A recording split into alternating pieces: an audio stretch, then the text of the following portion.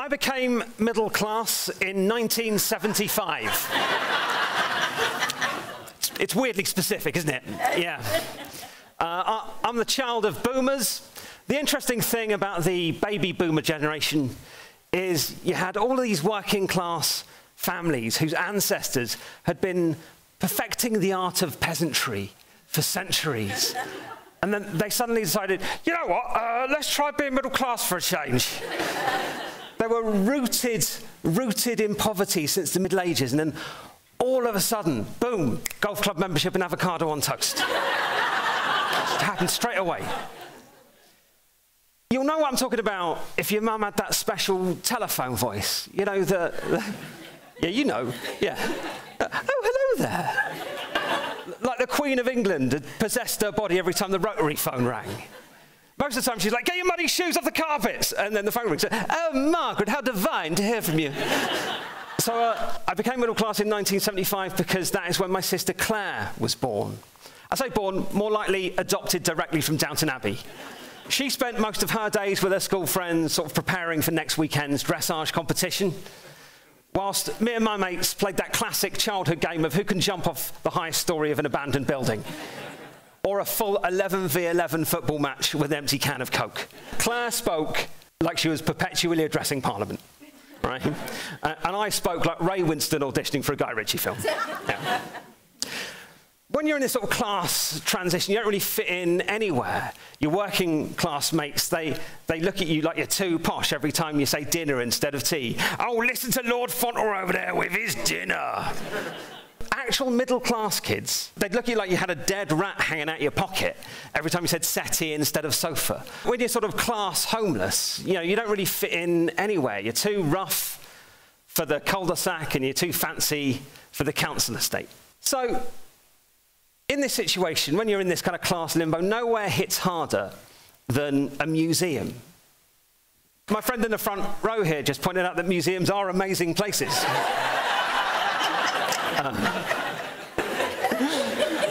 Museums are amazing places. Thank you.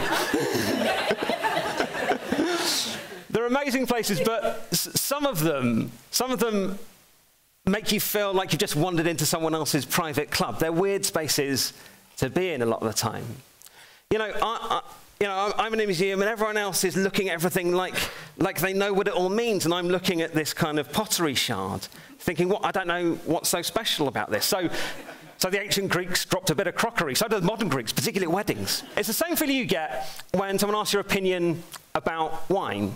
And you don't know anything about wine. So you say, should I say the word Malbec? Because I heard that once before. Is it Malbec or Malbac or Malbock? Mablec? It's probably not Mablec. That's not. I'll have a glass of Sauvignon Blanc, please. In truth, my favourite wine is the one that comes in the 3-litre box. It's because it's stackable. And that's important to me because I can't afford a wine rack. So in a museum, I feel like I'm being judged for not being able to fill in the intellectual blanks, whilst posh people are gliding through with the casual confidence of someone who has a Rembrandt hanging up in the bathroom at home. So it's either irony or destiny that, of course, I ended up working for a museum. And I love working for a museum, but I still appreciate that for millions of people, these places, these buildings, these exhibitions feel like maybe they're not made for them.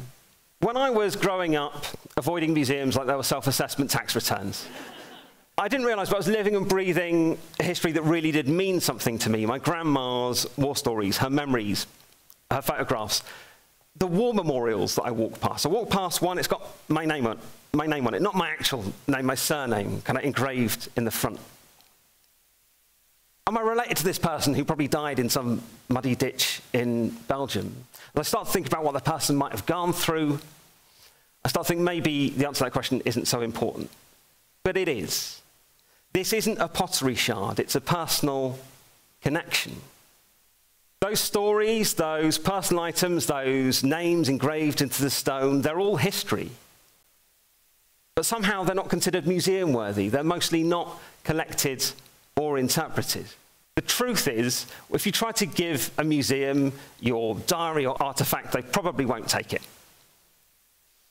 Museums have a massive storage problem. There are warehouses and aircraft hangars packed full of boxes of objects. It's like that building they try and stick the Ark of the Covenant in at the end of that Indiana Jones movie. It's why we don't open any of the big boxes anymore, not since Brian melted. When you try to give a museum your grandfather's photograph album, they're not going to take that. They're probably not going to take it. It's not going to get accessioned into a collection. Not unless it fills a gap in a narrative, one of 100 stories a museum can tell out of 1 million that it probably can't. Whilst refusing these objects solves a storage problem, it creates a whole new one. Who is making room for new perspectives and new stories? Maybe AI can help. Imperial War Museums has over 11 million images in its collection. Many of them were gathered decades ago and don't have a lot of use of information or descriptions.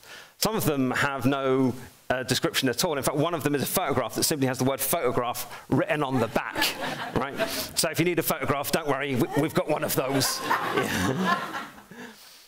Imperial War Museums is now using AI in the form of computer vision and large language models to help us to understand what's in these images. In fact, we've been doing it for a while. 8 years ago, given an image of a Spitfire, the app would tell us with about 80% certainty that that is probably an aircraft. Fast forward to today, it'll tell us exactly which of the 24 different marks of Spitfire it is, along with a nice detailed description of the history of that mark. With AI, the pace of change is incredible. But how can AI help us tell bigger, more rounded stories? Our challenge moves from beyond understanding what we have into understanding what we don't. In a collection gathered many years ago, a lot of the images don't really tell much of a story at all. But the ones that do often tell the same narrow story. It's a white, middle-class Western story. Like a movie of the world filmed from one camera through one lens in just one spot. Often we only tell one side of a story because it's the only side that we have. The problem is, in war and conflict, whilst the minimum number of sides is 2, the maximum is almost infinite. I don't know if you're familiar with the book Sapiens by Yuval Noah Harari. It's a great book. It tries to cover 70,000 years of human history in just 512 pages. What I'm saying is it's missing some stuff. Yeah. One presumes he had a deadline. Yeah, probably. It's not a criticism of Harari or museums, but for every moment in history covered by a book or a museum, 99.9% of the stories go untold. There's kind of no other way to do it. It has to be a sort of necessarily fleeting overview from a narrow collection of perspectives. But the perspectives that can and should be covered when asking and answering questions about war and conflict are vast. There are hundreds of millions more images in boxes and basements and hard drives across the world that remain uncollected by any museum. These could tell these stories from a myriad of perspectives and help us to understand our past. But AI isn't exposed to any of that material, and it won't be part of the story that AI tells. So what if all of us could contribute our families' war stories, our memories, our photographs to help train AI? AI can link information together, help us find new connections. It enables discovery and participation from people of all backgrounds across the globe. But in the age of AI, it gives rise to misinformation, hallucinations, and sometimes even a refusal to talk about war altogether.